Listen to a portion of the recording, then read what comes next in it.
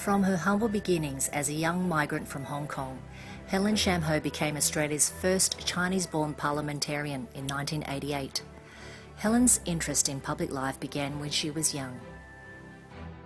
Since my student days, I have always worked for the community.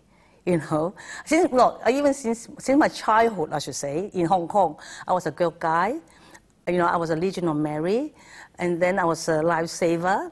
And then coming here in Australia, I was in the student movement, in the social association, in the Overseas Student Council, and then of course in the community as a social worker. On her first foray into politics, Helen reflects on what inspired her to become a politician. I think being a member of parliament is more attractive to me because at that stage there's no member of parliament of any background in terms of Asian, okay? So it was a set of circumstances. I was a Liberal Party member. I was the only Chinese who are bilingual, Chinese speaking and English speaking. And I was also the Chinese days around the time there was the election. So it's the right timing, it's right place, and with the right people. Helen has made great contributions to the Australian Chinese community.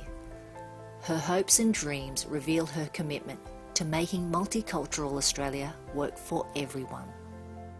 Perhaps one of the wish I have is for the Chinese community specifically, maybe, the ethnic community, the migrants, to be more active generally and not so enclosed within themselves like a ghetto. In the old days, people always say, oh, Cabramatta is a ghetto, Hanson is a ghetto. But this is new migrants. They can't speak the language.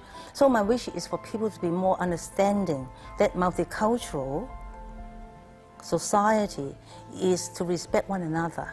The mutual respect, the understanding and acceptance of one another. And that was my wish, because I have children, I have grandchildren now. Through Helen's work, both here in New South Wales and across the board, Helen has done a great job in building bridges, not just with the Chinese community, but many other Asian communities, both through the Parliamentary Alliance Group as the first Asian-born Member of Parliament in Australia, and of course through the Asia-Pacific Friendship Group.